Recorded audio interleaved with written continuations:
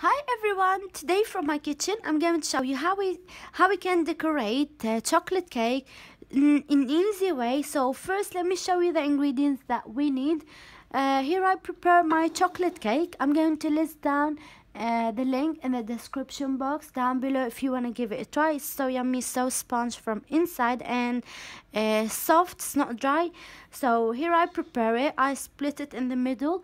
So I'm going to make 2 layers, and here I have the top of the cake. I just chop it as big chunks. So what I'm going to do, I'm going to put it in the middle as well and put cream on top and put that one the last layer. So I'm going to put this layer first, cream, and these, and then cream, and then the last one.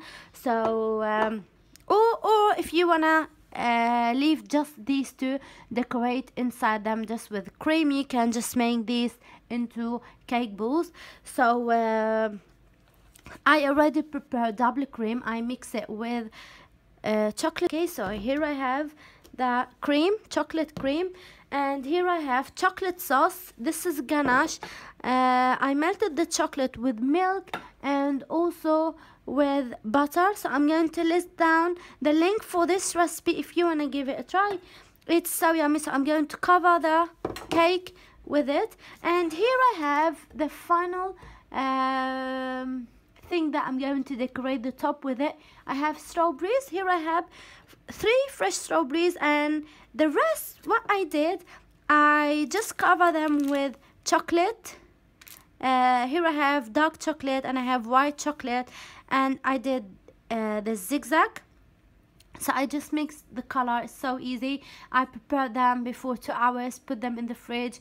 Those are so easy. All what you need to do is melt white chocolate and melt dark chocolate, and also dip these, leave them to chilled, and after that you can just make zigzag on top. Okay, here we go. So I showed you the ingredients now because I have really bad cold, and I can't talk too much. Sorry about my voice.